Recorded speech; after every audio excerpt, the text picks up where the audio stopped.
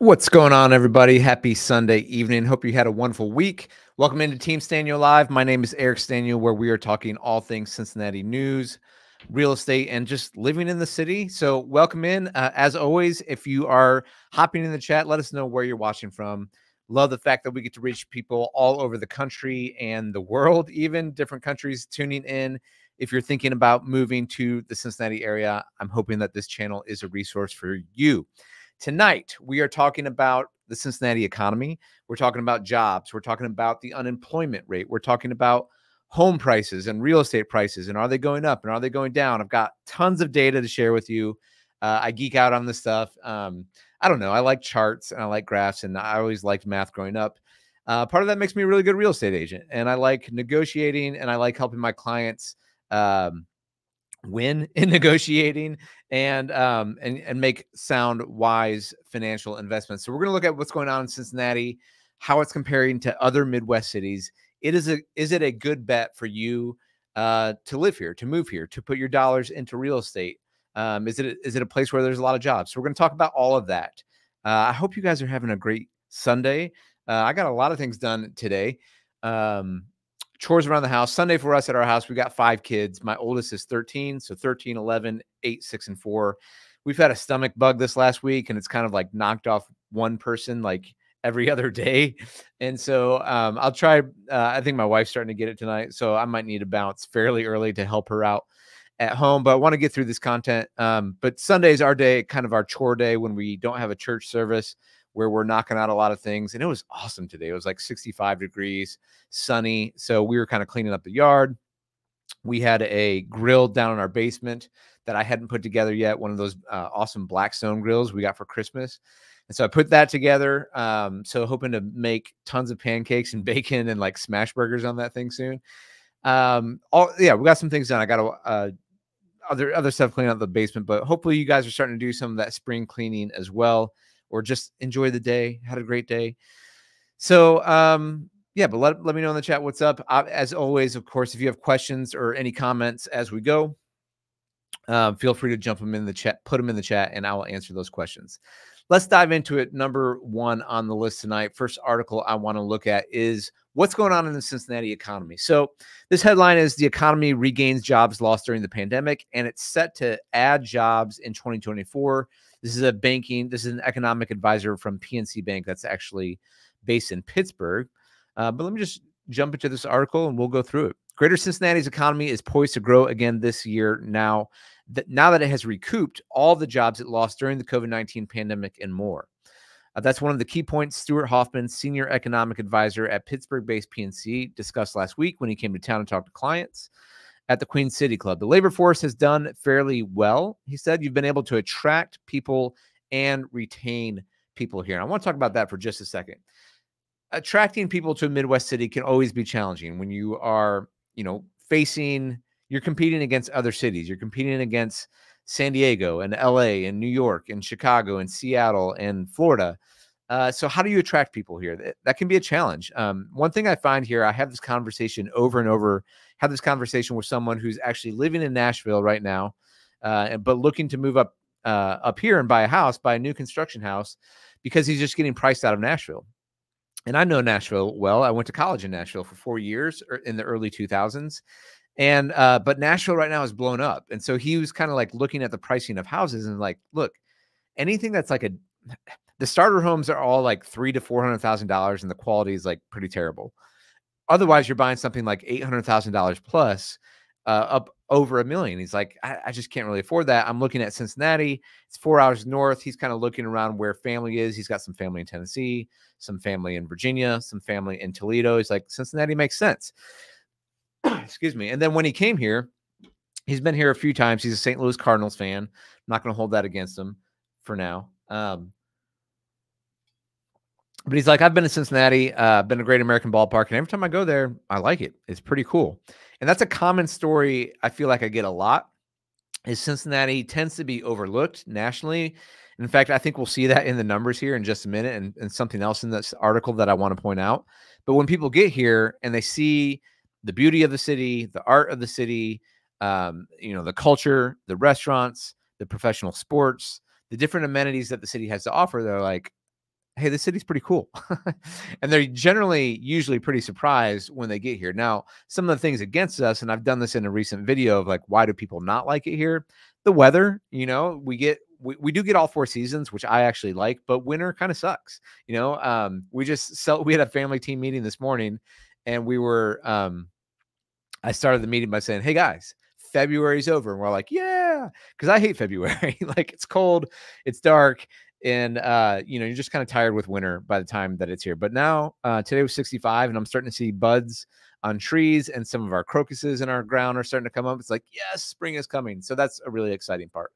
All right, back to this article, and we'll keep diving in here. But I just think that's important, that you can attract people, but you also have to retain people to the city. He says that speaks to the diversified economy with manufacturing and non-manufacturing. Cincinnati has done better than a lot of other Midwest cities in retaining and attracting a workforce. So I just want to say that again. Cincinnati has done better than a lot of other Midwest cities in retaining and attracting a workforce. So post-COVID-19, Cincinnati is beating out cities like Pittsburgh and Indy and Columbus and Cleveland and other Midwest cities, maybe St. Louis, at both retaining and attracting a workforce. That's why Cincinnati, he says, has done better than Dayton, Cleveland, Pittsburgh, Detroit, and Chicago. Cincinnati has regained all of the jobs it's lost during the pandemic and then some. It has 1.17 million jobs. That's 41,000 jobs above its pre-pandemic peak. So we've fully recovered from where we were at jobs-wise before the pandemic, and have exceeded it by 41,000 jobs. That brings Cincinnati on par with the national rebound. So pretty average nationally in terms of more jobs than before the pandemic. But again, he's saying we're beating out other Midwest cities in terms of attracting and retaining, such as Dayton, Cleveland, Pittsburgh, Detroit, and Chicago. And I mean, come on, who wants to go to Cleveland or Pittsburgh anyway? So for that matter, Detroit. And I'm from Michigan originally. Cincinnati added about 20,000 jobs last year, giving it just under 2% growth. That's even with the nation's growth. And Hoffman pointed out the local region performed much better than similar markets, Pittsburgh and Cleveland. The local job market also looks good from an unemployment standpoint.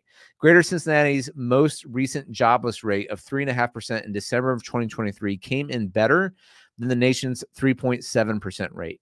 And he expects the unemployment rate to hover in the 3.5% to 4% range this year too. So about average to what the national is, if not slightly better in terms of unemployment. So a lot of people reach out to me and they say, hey, are there jobs there? I'm like, yeah, we're doing all right. There are plenty of jobs here. And it's a diverse economy, which is nice. We're not based on just one specific type of industry. That's around the national rate, which is as strong for the past 2 years as it's been in the 1960s. The economy is in the best shape it's been in almost 60 years, he said. So we're poised to do well. Cincinnati's really poised. While Hoffman sees job growth slowing this year, he still expects Greater Cincinnati to add about 10,000 jobs in 2024. That brings job growth to around 1%, about the same as the national prediction. Cincinnati's pretty much following the national lead. Okay, now switching over, talking about housing, I find this really interesting. Greater Cincinnati's housing market is actually outperforming that of the U.S., Hoffman said. Home prices here rose 7.5% over the past year through November. Nationally, prices climbed around 5%. That's largely because the local market didn't experience the extreme highs a couple of years ago, so it had more room to gain now. Housing prices nationally rose more than 20% in the spring and summer of 2022. Cincinnati prices gained 13 to 14% at that same time. He says Cincinnati didn't have the blowout in house prices that the rest of the nation did. It had a little momentum left because it didn't go up as big. And he expects prices to go up another 3 to 4% this year as interest rates are coming down. So this brings up a point that I want to make. I say this a lot to people, and I'm trying to get this metaphor down the right way. But when I explain to people about Cincinnati's economy and what you can expect here, part of it is like the fact that what I say is we're a river city. And what I mean by that is we're pretty steady. Like we kind of roll along as the river rolls along. We don't generally, when the national economy is really hot, we don't get as hot as some of the hottest cities. We go up, but we're not usually like one of the booming cities. On the flip side of that, when there's a recession, we don't go as low because we didn't go crazy high. So when things are good when things are great nationally, generally things are good in Cincinnati. And when things are terrible nationally, generally things aren't terrible in Cincinnati. We're pretty steady overall. And so that's what you've seen is this steady growth over the past year or so, whereas nationally prices climbed around 5%. And in some cities, those prices were starting to come down. Cincinnati rose 7.5% last year because we didn't hit those peaks as high as other cities in 2021 and 22. We had big growth. So it says nationally, that growth might have been 20% nationally. Here it was 13 to 14%. So we're never too high. We're never too low. Cincinnati's always kind of right in the middle. And that's kind of how I explain it to people all the time is like, look, it's a very steady, solid city. Like it's got a wide base economically speaking. It's diversified in terms of its industry and economics and different jobs. And we're always kind of right in the middle. I don't foresee a time where now it could happen. And a lot of these cities have blown up, like Nashville has blown up, right? Austin, Texas, for example, different cities in Florida. And now they're starting to come back down a little bit. Since he hasn't seen that boom. And again, I think part of that is like when you look nationally, we're right above that Sun Belt where you've seen a lot of money go from institutional investing in the last 5 to 10 years from the BlackRocks and these different places have been these, these Sun Belt cities, Phoenix, in Texas, Dallas, Nashville, Florida, Atlanta. That's where a lot of the money has gone. And that has really driven home prices up. Cincinnati's right on the north cusp of that. Our weather's, what I've been telling people is like, our weather's like just crappy enough to not get like the major investment. And so what does that mean? It means we are steadily growing. It means that you can still get jobs here. It means that home prices are still relatively affordable here.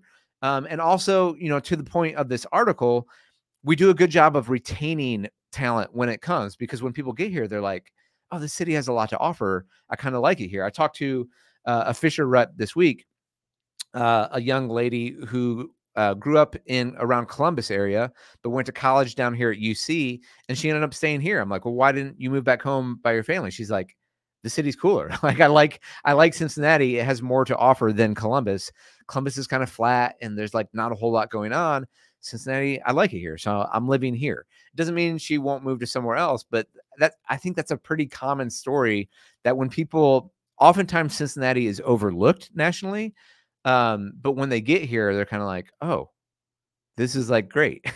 And I can raise my family here and I could stay here a long time. And I think that's a good analogy and a metaphor overall for Cincinnati. So, okay. So going back to this, home prices, he's expecting them to gain another 3 or 4% this year. Interest rates are coming down a bit and the supply of new homes is still relatively low. We've talked about that a lot on the channel, how inventory is low. And I don't see that really cracking anytime too soon in the next 5 to 7 years.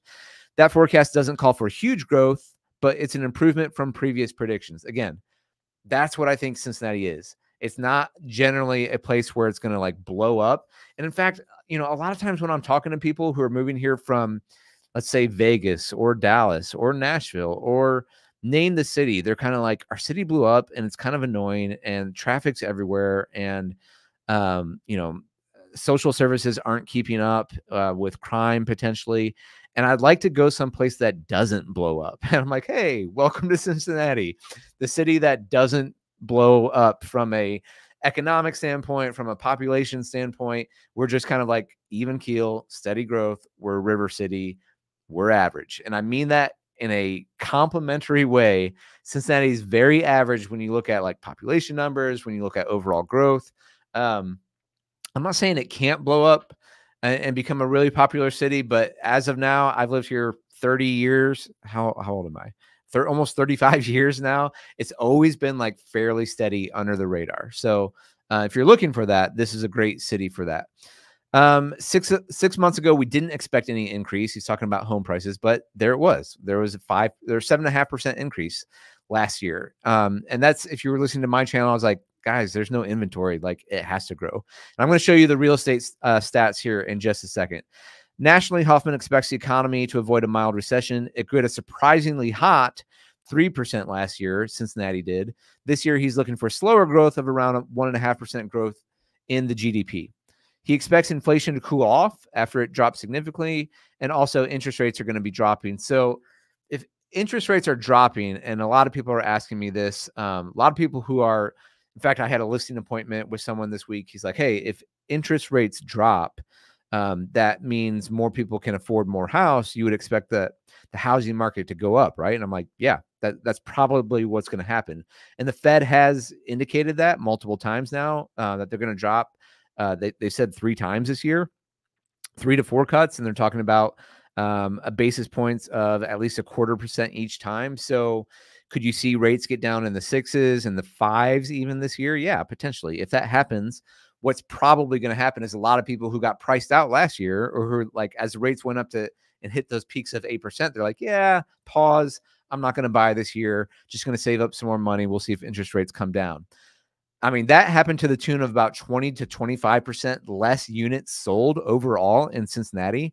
That also meant there were less sellers, because as interest rates went up, there was a lot of people who were like, I've got this 2 3/4 interest rate, or 3 or 3.5. I don't really want to sell this house and go get a 6.5, 7, 7.5% interest rate. It doesn't make sense financially. But as those rates go down, you're going to see 2 things. More sellers are probably going to list their home in the market, but also more buyers are going to jump in the market. So are you going to see a lot more inventory? No. Is there a reason why I keep showing new construction houses on this channel? Yes. It doesn't mean you can't buy a resale home, but I just think inventory, it's still in that kind of bind, and will be for several more years here. Okay, so just kind of wrapping this up, accordingly, interest rate, it probably doesn't end there. Lower inflation opens the opportunity for rate cuts, despite big stock market gains and a hot start. He does expect the market to climb more. So there he's getting into the stock market a little bit more. So overall, he's expecting growth in Cincinnati from the GDP standpoint. He's expecting interest rates to go down. He's expecting housing prices to go up a little bit. And again, like I'm talking about, Cincinnati's kind of steady here. I want to show you guys some data. Give me just a second. I'm going to launch this tab, this window right here. Okay. I've done this before. I've shown you guys some of these charts before, but let me dig into charts and data. Woo, data. Yay. All right. I'm going to go full screen here, guys, so you can see this better. And let's look at, let's see if I can get this bigger. Oh, that didn't work. Oh, there we go. Okay. Let's look at what's going on in the Cincinnati real estate market. Okay. And you can follow my cursor here. Yes. So here's what's happening. This is looking at Claremont, Butler, Warren, and Hamilton counties. Those are the 4 counties on the Cincinnati side, the Ohio side of the river, where the most homes sell, kind of in the greater Cincinnati area. These numbers generally, if you're looking at Northern Kentucky as well, are roughly the same. When you look at median sale prices and inventory sold and all of that, it's roughly the same in Northern Kentucky as Cincinnati. But I can only pull one of these at a time. So what we're looking at here is the median price sold over a 2-year period from February of 2022 through 2023, all the way up to February of 2024. Okay. The median sale price back in February of 22 was $250,000. That median sale price right now is $290,000. It hit a peak in last summer. Right around May and June is where it hit its peak, and it came down slightly in July and August as interest rates went up. And that peak number was $310,000 for the peak median sale price. Now, what I want to point you to here, what stands out to me, is a large jump here in February from January to February. If you go back to February of last year, you do see a jump, and generally you will see this. The prices tend to come down from the end of fall, usually like November, December, and January. They kind of come down a bit. That certainly happened last year as well, but it happened a little bit earlier from October, because that's when those interest rates really started peaking. So October, November, December, and January, prices were coming down. And if you guys, again, if you were listening to my channel, I was saying, guys, buy in the winter, buy in the winter, buy in the winter. That's when you're going to get the best quote unquote deal, because, you know, there's less inventory, but there's also, you know, there's less buyers out there. And so December, the winter in general, if you guys look over the past 2 years, if you're trying to get a quote unquote deal, that's when you can kind of get the best price. Also, if sellers are out there on the market, and, you know, and the days on market are racking up a little bit, they're willing to take a little bit of a hit to get the thing sold. So, but what stands out to me, what's really interesting, is this is a big jump. This is a big jump in price from January to February. It's possible that March will go down, or not, or maybe be about the same here as February, because typically it kind of is a slow rise up until May or June for median home price. But this is kind of what I'm expecting. And the reason I'm expecting this, pull myself up here. The reason I'm expecting this again is there was a lot of buyer demand that sat out towards the end of last year. We had less units sold last year. And I think as soon as this market starts ramping up here in the spring, it's going to be crazy town again. It's going to be multiple offers. It's going to be low days on market, and prices will be going up through spring and summer. So if you're thinking of potentially selling this year, and you didn't want to last year because rates were so high, but rates are coming down a little bit, I just want you to be aware of this as you're thinking about selling your home here in 2024. I expect it to be, yet again, low inventory and prices going up through the summer. Now, you don't want to wait too long. You should be getting your house ready now, because you want to hit that summer buying season, or the end of spring, when people are wanting to move when the kids are out of school. That's the busiest time. That's the best weather, and that's the best time to sell. Now, if you're a buyer, it can be a good time to buy, in the fact that you get more inventory to choose from, you get more opportunities, but be prepared that you're going to be seeing more competition again this spring. And so you'll probably be in that multiple offer game again if you're buying a resale home.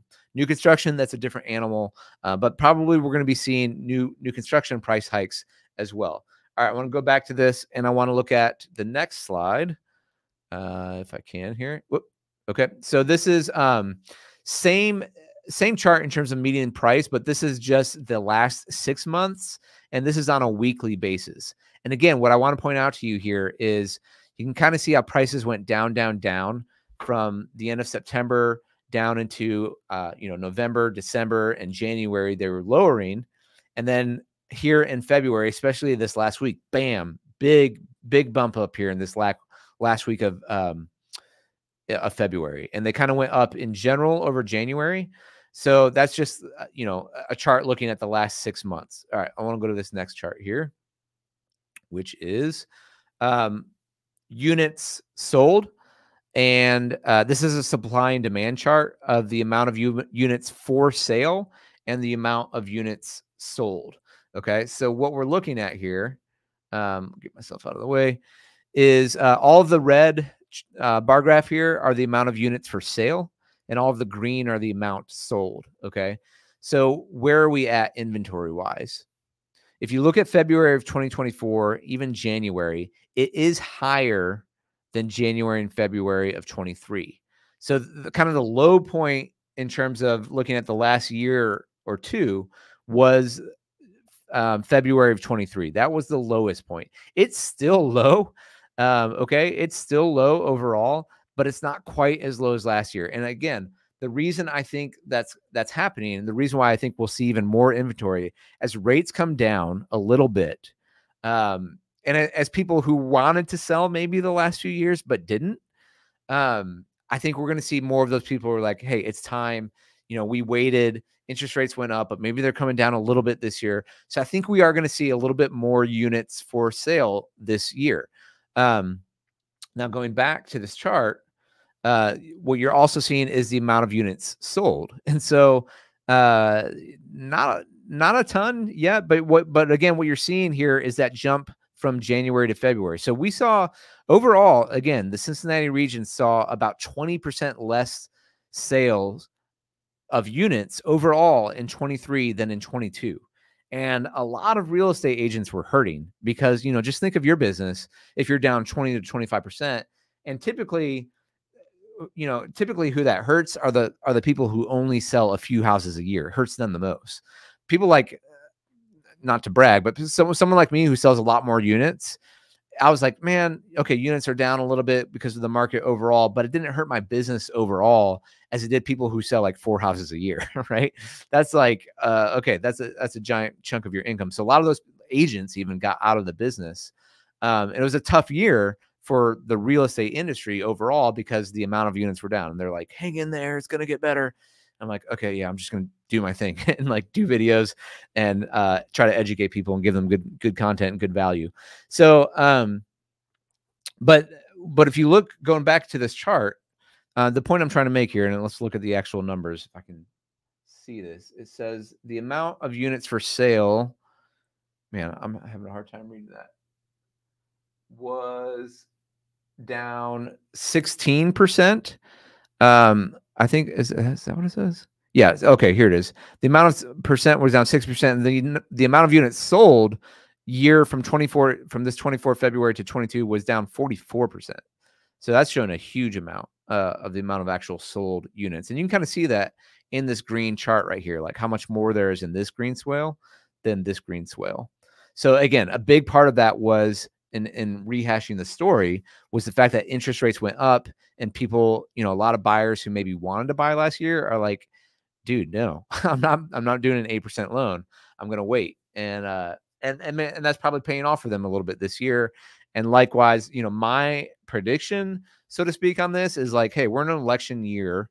Anytime you've got an incumbent president who can maybe pull a few levers potentially, to try to make voters happy, what does that mean? That means probably trying to get the interest rates lower so that people can afford more. I think that's going to happen. So I think you're going to see more units sold this year, but also what that means is I think you're going to see more prices. So let's look at our prices going up. Let's look at this last chart here. This is the month's supply of inventory.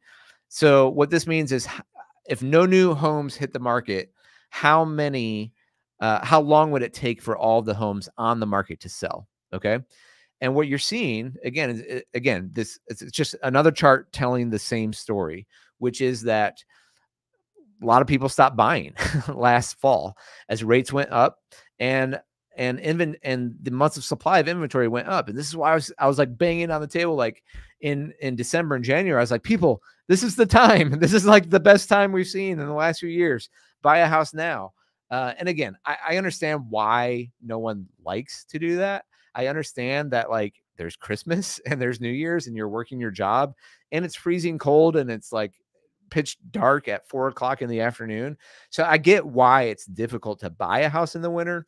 But again, I think in many ways, but oftentimes I think economically and like the best deal. And I was like, buy in the winter because the month's supply of inventory was shooting up here. You guys can see that, like, bam. And anytime you have, when it goes that high compared to where it's been the last few years, and you've got sellers where everything has been selling in, a few days or whatever, and the days on market's creeping up, and they're like looking at the real estate agent like, why is my home not sold? It's been a week. It's been 2 weeks. It's been 3 weeks. And they're freaking out because they saw their neighbor's house sell in freaking 6 hours with 30 offers over the last 2 years. And they're like, picked an offer that was $30,000 over list price with no repairs. And then they went and drank, on an island in Tahiti somewhere. And they're like, why isn't my house sold? And I was like, and for buyers, that's the opportunity. When you've got a seller who's like nervous and a little bit motivated, bam, that's the time to strike. That's the time you hit up Team Sztanyo. We're like coming in hot and being like, let's we're not giving you your list price because where are your other offers? You don't have any other offers. So we're going to help our sellers and our buyers. It all depends on what's going on in the market. But like going back to this chart, this is what happened last year, this last winter, bam, bam, bam, months of inventories really rose. But look what happened in January and February. Bing, bing. And steep decreases, right? The steepest decreases over the last 2 years. So big chunks off in terms of months of supply of inventory. So inventory is going back down because the buyers, like the rates are coming down and buyers want it. So all that to say, you had your chance and I warned you. If you were looking to buy. No, I'm just kidding. You can still buy, obviously, but just know like it's going to be a little bit crazy again this spring and summer. If you're buying a resale home, the inventory is going to be low again because, again, just going to keep telling the story over and over again. I hope it makes sense to you guys, because we're trying to help you make wise decisions financially with your home. But it's, when there's low inventory and when there's low supply and high demand, prices are going to go up. And if you're trying to buy a resale home, you've got to move kind of quick, but not too quick because you want to be like the last one in there on the offer. It's a whole thing. We got strategies for you. And you're probably going to you're probably going to be in competitive situations. So for example, had a client this weekend, we went and saw 2 houses. There's one that was a coming soon, which in Ohio means you can market coming soon. It goes out in the MLS. Everyone can see it.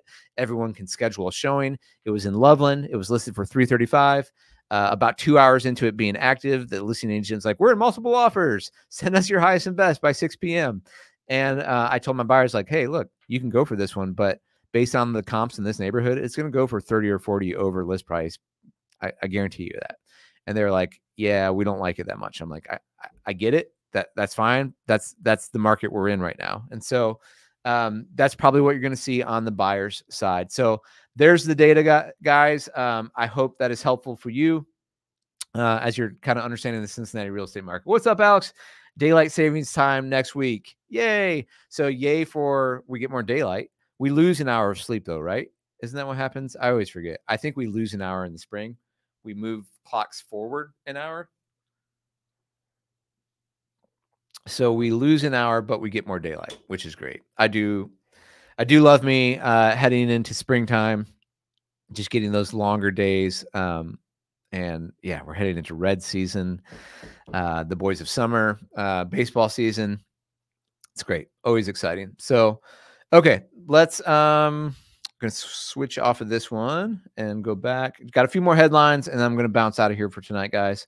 If you got questions, feel free to get them in. I got a few other articles and some tips. I do want to say something about new construction. I'll get to that in just a minute. If you are thinking new construction, 1 second here. Okay, window. Need this one. Okay. Because some big news happened with Fischer over the past few weeks, and I think I'm going to do a dedicated video. Watch for a. I'm not going to lie, there's probably going to be a clickbaity kind of thumbnail on it. But Fischer made a pretty big move in the last few weeks, and Fischer Homes is the largest home builder in Cincinnati. They sell the most amount of homes, and they did something like that's quite interesting that you guys, if you are thinking new construction, you definitely should know about. Alex, yep, spring forward, fall back. Yes, so spring forward, clocks forward. Although much better if we stay on one or the other. Aren't they trying to, aren't the congressmen, like, I thought they had a bill trying to eliminate this forever, right? I don't know what's happening with that, but they didn't do it. Okay, let's, so yes, at least we'll get more sunshine longer. I like that. Okay, let me bring this up. And next article I want to show you guys. Okay, Cincinnati lands in the top 10 most competitive rental markets to stop. So just kind of carrying on this story. I'm not going to read this whole article, but in terms of the economy and in terms of people moving here, in terms of people being attracted to Cincinnati, retaining in Cincinnati, Cincy is one of the most competitive rental markets. So I get people, a lot, obviously, who are looking to move here asking me, hey, can you help us on the rental side? And the answer is like kind of, sort of, not really. The problem is, as a real estate agent, because demand is so high and inventory so low on the rental side as well, nobody really puts any rental properties on the multiple listing service because they don't need a real estate agent to get it sold. They can throw it on Zillow, they can throw it on apartments.com or whatever, and get the tenants that they need. And so they're like, why should we pay a realtor a commission for that? And so there's not really much that we can do in this space other than say, check Zillow.com, check apartments.com, check Facebook Marketplace even as a spot if you're looking for a short-term rental or something like that. Or even just a lot of times you can get homes on Marketplace when you've got landlords who, they're more like mom and pop landlords. And so that's a decent place to check for stuff. But in general, we can kind of talk to you about neighborhoods. And certainly if you're coming here to rent for a little bit, we'd love to talk to you in the future about buying a house in terms of helping you actually go find a rental. We don't do that, but we're happy to give you any information about the area that we can help with. So, okay, just a little bit on this article. Cincinnati's already meeting high demand expectations for renters this year, with a new report naming it one of the top 10 hottest rental markets in the United States, a first for the Queen City. Rent Cafe, in its latest U.S. rental market competitive, had us as the 8th most competitive rental market in the nation. That's the highest Cincinnati has ever climbed in the quarterly report. Cincinnati is started 2023 ranked number 17. Okay, so they're up to 8th. And the competitive is based on the number of prospective renters competing for an apartment and the percentage of renters renewing their leases and the number of days apartments were vacant. In Cincinnati, less multifamily construction starts paired with a higher than average lease renewal rate propelled the city to the top of the list. I'm going to read that one more time. In Cincinnati, less multifamily construction starts paired with a higher than average lease renewal rate propelled the city toward the top of the list. So the reason why Cincinnati's ranked in the top 10 for hottest rental markets is we don't have enough multifamily units. Circle back to the connected communities video I did a few weeks ago and keep an eye on that because that's one way the city's trying to figure it out. They're basically trying to get more density into the city by easing up the zoning code to allow for more duplexes, triplexes, quads, row houses, basically more density in the same space with less parking requirements. So they're trying to incentivize developers. I talked to actually, and I'm going to talk to him again this week, but I talked to an attorney who was like, it doesn't go far enough. We need to blow up the whole zoning code and start over. This is kind of a patchwork idea. And so I'm going to try to keep investigating on this because I think it's really interesting in terms of the direction of the city at large. May not impact you guys at all, but I just, I like kind of investigating and exploring like the thought processes of building the city for the long run, because I'm living here for the long run. I've got 5 kids and we're going to be living here for a long time. So I want the city to be great for generations. So anyway, that's that article. I'm going to move on from that one. Just like in the housing, basically, just like on the housing side, the rental market is hot as well in Cincinnati because people are renewing their leases because there's not a lot of stuff out there and there's not a lot of multifamily being built. So if you are a real estate developer, you might want to come to Cincinnati.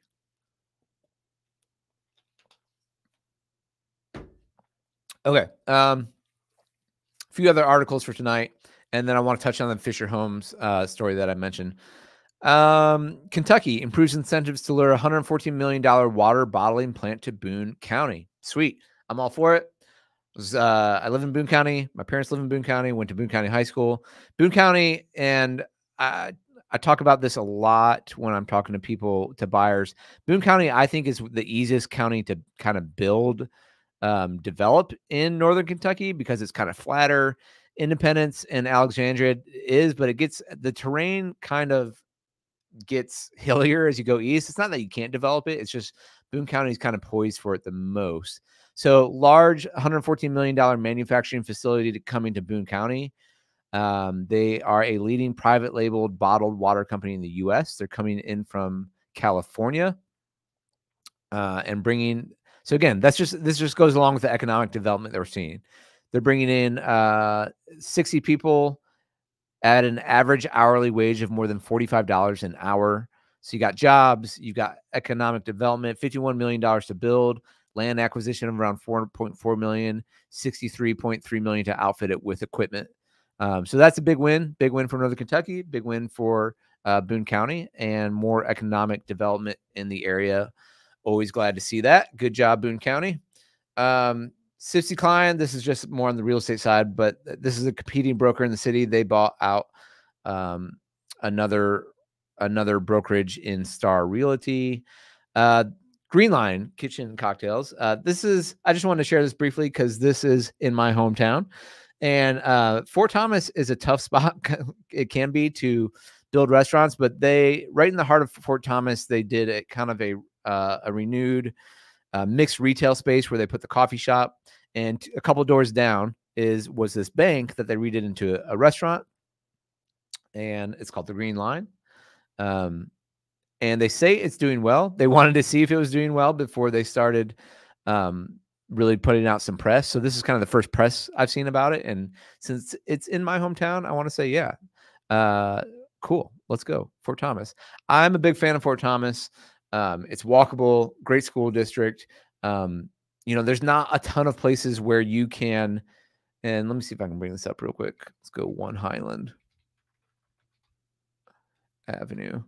There's not a lot of places in Cincinnati where you kind of have the walkability and neighborhood that you get in Fort Thomas. So this is the new building that went in a few years back. It's got an awesome coffee shop, Fort Thomas Coffee right here, which was across the street. Their dentist, they moved in a dentist here, a few other retail. This construction is a little old. Or these Google Maps pictures, but I can walk to my dentist now. I can walk to the post office. I can walk to, my kids can walk to this little convenient mart and get candies and treats. So there's a taco shop, Comal, which is great, by the way. Highly recommend that. And here's the Green Line. It was under construction, but this is where that restaurant is. And so great neighborhood, walkability. There's no school buses in Fort Thomas. It's all, kids were walking to school. So it's just got that kind of friendly, and where it is on the map. The reason why I really like Fort Thomas as well, I don't know why I'm necessarily pitching this, but let's see here if I can pull this up. The reason why you have that walkability is because Fort Thomas is kind of surrounded by the river, and it's up on a hill. So you take 1120 up to get up. It kind of goes a hill all the way up. There's a hill this way. So you're only going to Fort Thomas really if you're going to Fort Thomas. So there's no real through traffic. And on one sense, it's great because it's safe, it's walkable. Kids can ride their bikes and go around town. On the other side, it can make restaurants like this really hard to exist because you don't get a lot of that through traffic. It's just the kind of the people. And again, a lot of people aren't going to Fort Thomas unless they live there. So we'll see. We'll see if it can make it. I hope it does. I do wish, they say it's like a great place for family and community to meet. But when you're serving things like lamb meatballs and with harissa sauce and slow roasted prime rib and seafood carbonara and gnocchi stroganoff, it's a little, I was really hoping that it was going to be like more affordable, to be quite honest. And like, it's going to be a great place for a date, but I can't take my kids. Like I can take 5 kids there to eat seafood carbonara. Like I'm sorry, I can't do that. We're going to Chipotle. So, and Comal across the street, which has $2 Taco Tuesdays. And we did that this week and it was awesome, but I hope it makes it. I just, I don't know. We need it. I don't, this is Fort Thomas life. So I'm not going to get into it too much. Okay. Last thing I wanted to mention, before jumping off here for tonight is, well, I guess a couple of things here. There's a spring. If you are looking at new construction, I talk about Fischer Homes and Dries Homes a lot on the channel. They are both great. What I want to say, well, first of all, they're doing an event in spring where you can get a free gift card if you want to go see homes. But here's what I want to say. I want to say this very, very clearly. Do not go to Fischer Homes unless you, if you want to work with a real estate agent and have representation, do not talk to them before you talk to your real estate agent. Because they made a big change recently. Nothing changed on their actual paperwork. They made a change in their implementation where if you do not name in your first visit with a Fischer Home rep, or if you call in and do it online, if you do not name the real estate agent that you're working with, they're not going to allow you to have a realtor to be representation throughout your build process. You're only going to get to work with their sales counselors and their builders, which is great. They do a fantastic job. They do great work.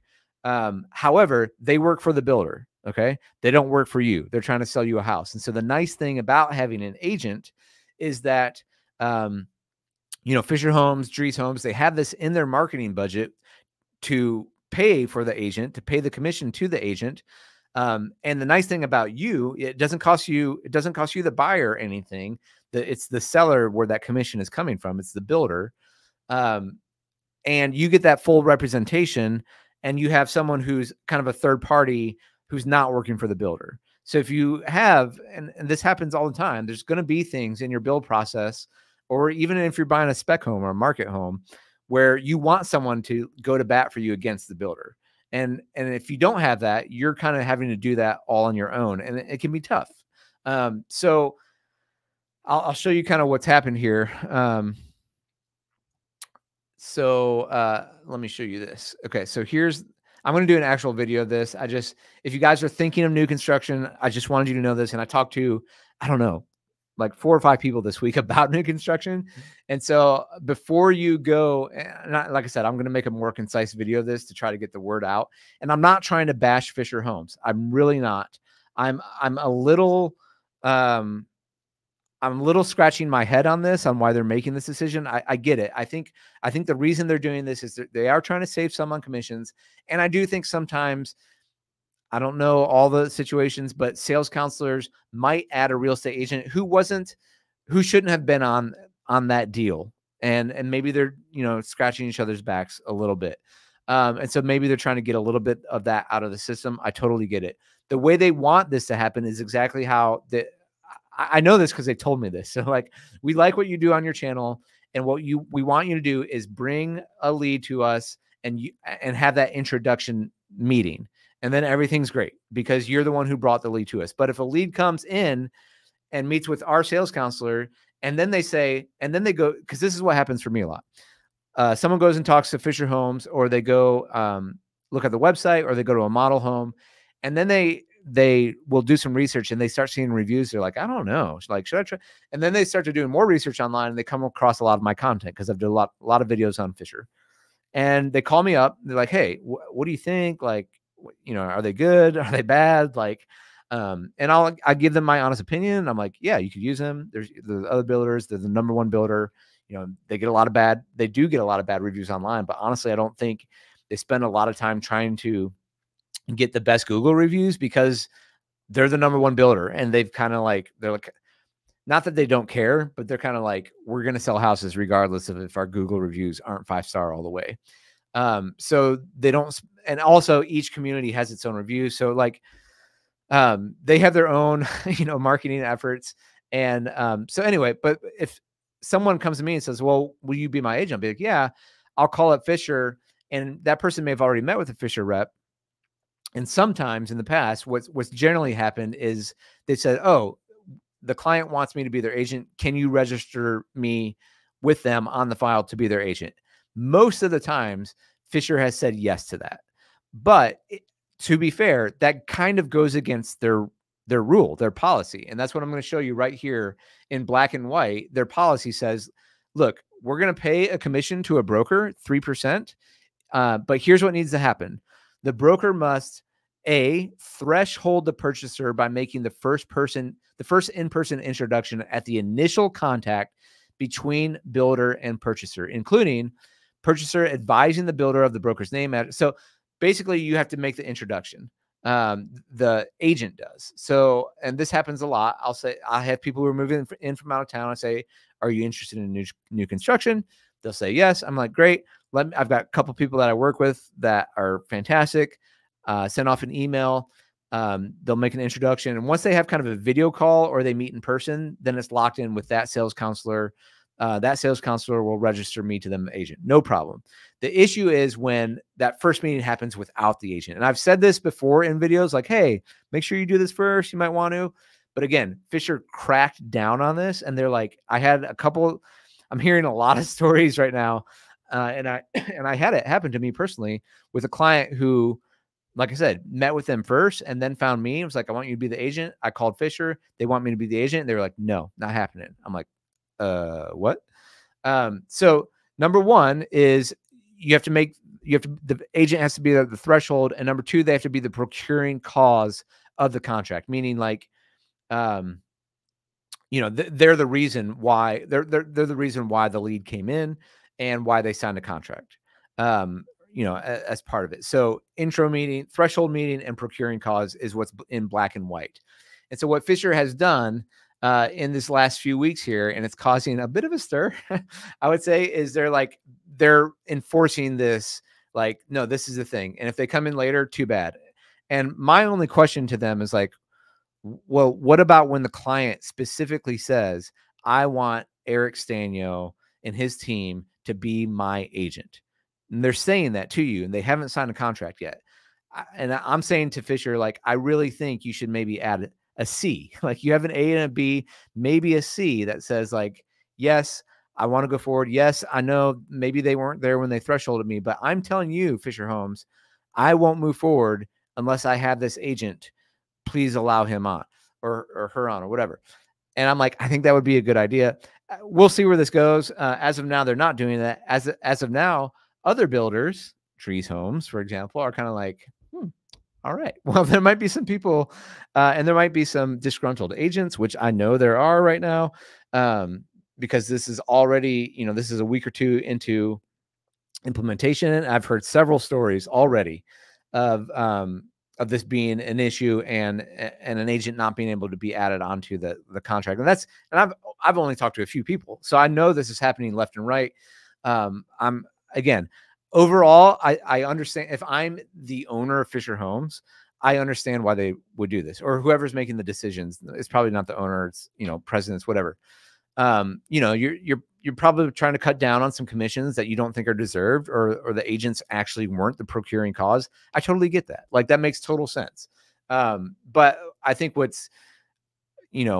they got to find the break-even point of paying less commissions, but also like irritating realtors or irritating clients. Cause I then gave my client the example. It was like, hey, you can go with Fischer Homes still. Totally. Like, if you want them, I completely understand. Go forward and choose their neighborhood and their designs.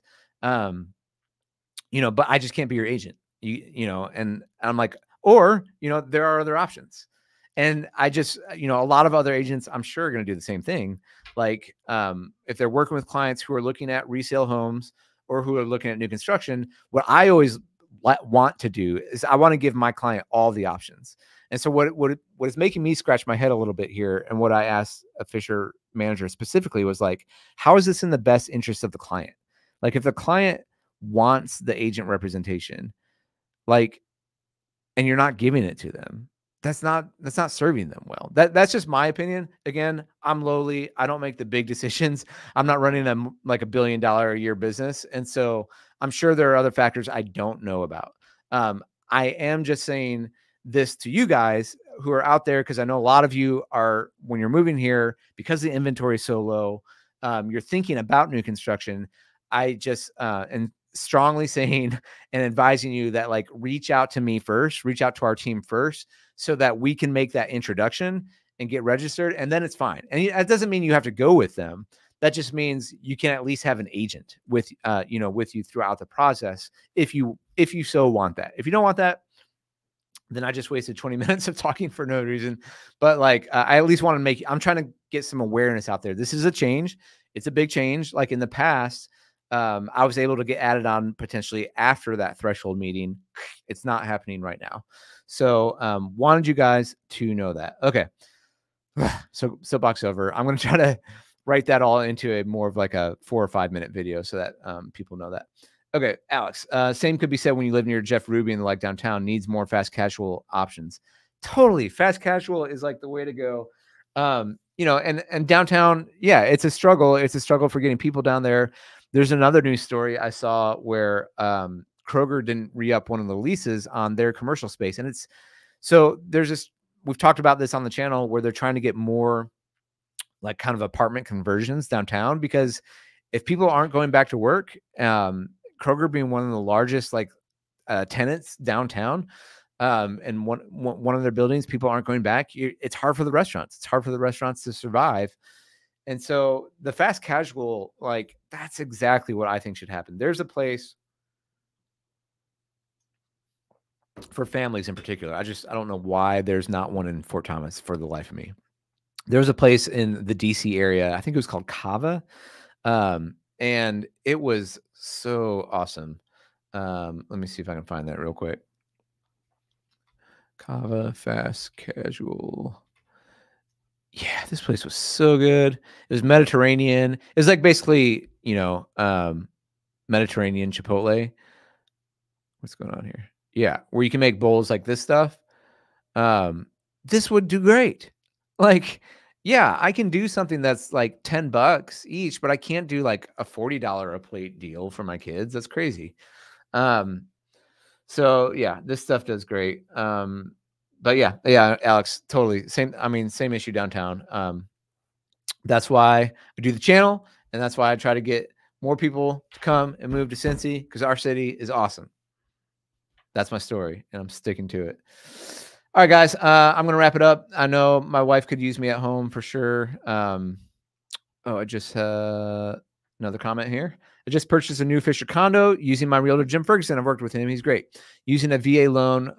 Remember, Fischer is a VA certified VA builder, and Dries is not a VA certified VA builder for veterans. Someone else, John, was that you who commented on one of my channels or one of my videos recently? How did that, if you don't mind, if you're got access to type here, how else did that impact you? I've got to do some research on that.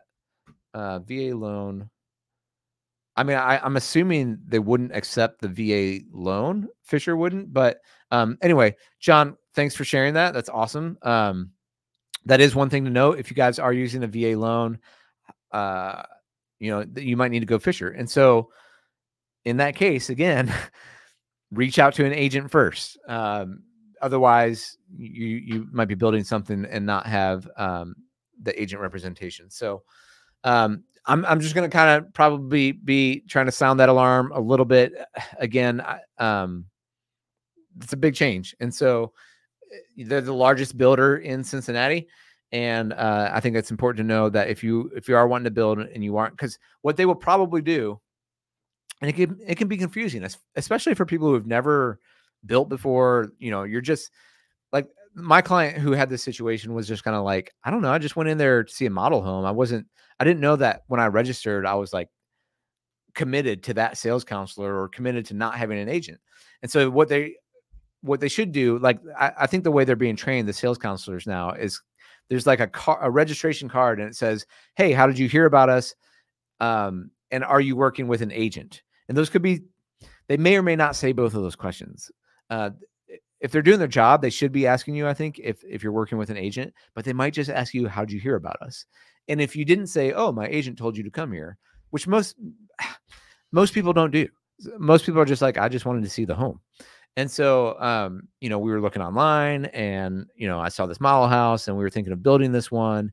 And so then you're registered in the system. If you don't say at that point, I'm working with an agent, which you might not be yet, like, because a lot of people, who are going new construction for the first time anyway, they, they might not have reached out to an agent first because they didn't think they needed one. So that's why I just think, like, I don't know. I don't know. I understand if you're a business, if you're trying to save on some commissions, if the agent is not the procuring cause, but this might need to be tweaked a little bit. John says, yes, I really want the Dries condo on Stan Union. That's a bummer. Where'd you end up going? Dries, Fischer, I know condos, they've got some condos in Tuscany or, in fact, some different communities here. Trying to think where I just did a video on Pinnacle, guys. If you want a luxury townhome, they have kind of 3-story townhomes going in there in Fort Mitchell, and that's pretty rare. I'm trying to think where else condos in Northern Kentucky are. Yeah, Dries kind of has Union locked down. Besides Ballyshannon, and Fischer does have a few homes left at Justify, but Dries has a lot of options there in Union for sure. I do know there's some condos down in Walton that are being built, and those are pretty cheap. I want to get down there, actually. let me see where. I forget the name of that community. Not Aosta Valley, but Crossings at Walton Square. So these are a little further south, but they're starting at like 177 to 250. So let me see here. The Hayward. Let's go by lowest price. You can get in there into a Kimball 2-bedroom condo for 178 new construction. So I want to get down there because that's a really good affordable option. Walton is growing. I was down there this week and just saw like new Dunkin' Donuts, new skyline being built up, different developments going in, and that's a pretty affordable community to get in. So I wanted to get down there and shoot that one, Crescent Springs. Oh yeah, so that is I know exactly. Well, what's the name of that one? Oh wait, you did it with Reserves at Meadowwood, but no, that's not, I don't think that's the condos. The Hills at Crescent Springs. Here it is. Yeah. That's probably it. So in the 220s there. So, that, location wise, you're much closer to the city, obviously, but there's a different in home price of condos, 50 grand more from the start price from the 170s to the 220s. But still, I mean, it's hard to beat that location in Crescent Springs. So thanks, John. I hope that, I hope you really enjoy it. Sorry Drees didn't work out for you there, but that's awesome. You just purchased. So maybe they're building it out right now, but okay. Awesome guys. Thanks for interacting. As always, this is one of my highlights of the week. I love doing this, trying to get the information out there and let you guys know what's going on in a city, in our fair city of Cincinnati, Ohio, and the Northern Kentucky area, the greater Cincinnati at large. Hope you have a great week. Got some great weather, some warmer weather coming in. Hope you're getting excited for spring, and appreciate you guys watching, subscribing, like this if you wouldn't mind, and we'll see you next time. Oh, big news. Video production might be going up a little bit. There may be a hire on the Team Sztanyo team coming in soon, getting some more content out there, because I think it's helpful for you guys. And I appreciate all the feedback when people are like, hey, we watch your videos, super helpful. Thank you. Keep doing them. I'm so grateful for that. Thank you for saying that. That's super encouraging to me. And I'm just so you know, I'm doubling down. Like I want to do more and more of that. So we've got some things in the works for that to happen. All right, guys, have a wonderful week, and we will talk to you next time.